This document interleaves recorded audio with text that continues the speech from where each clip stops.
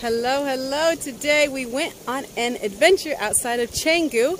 So this place is about 2 hours or so northeast of Canggu. So these are, it's a protected UNESCO heritage site. I'm totally gonna slaughter the name if I try to say it. So I'll put the name in the description as well as in the title of this, because I don't even want to try to say it because I 100% will slaughter the name. But look at this, like this is so damn beautiful.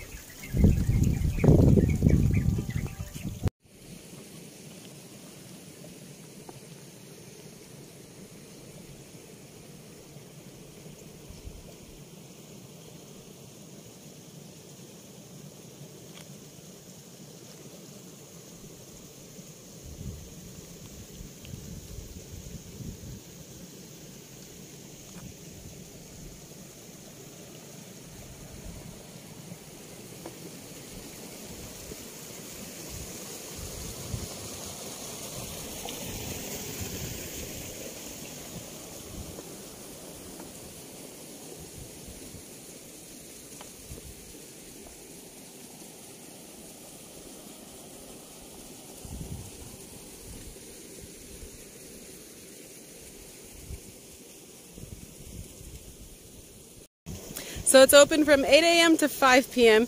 and there's 4 different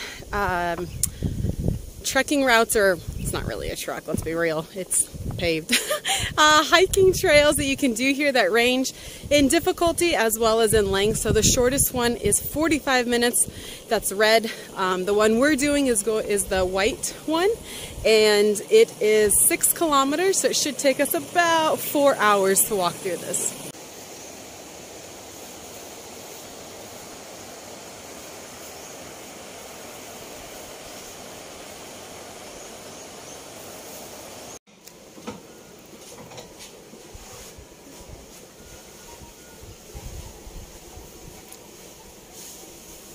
I'll take one.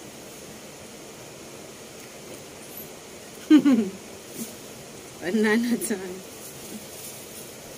Green banana and a bag full of ripe banana.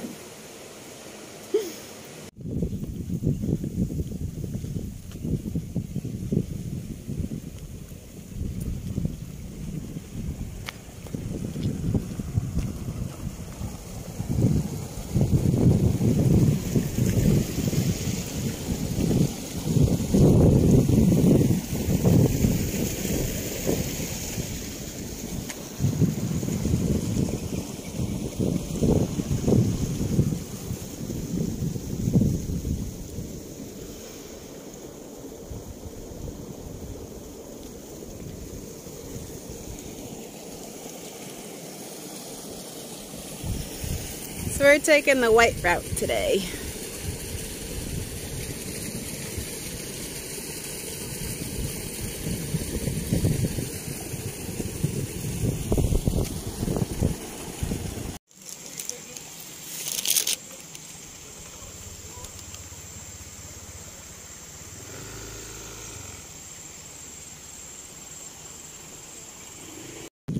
Man, this is cool as shit here. We're just talking like, oh, Canggu's been amazing, don't get me wrong.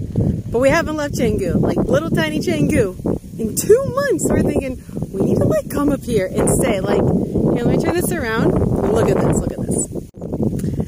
Like there are some guest houses right there. Could you imagine waking up every morning, just even if we did this for like a month, every morning waking up and seeing this view? Oh my Lord, this would be amazing. Plus, there's a lot of places, like a lot of waterfalls and other things I want to see and do more up here. So this would actually be a really good home base for a month, and then do a lot of day trips.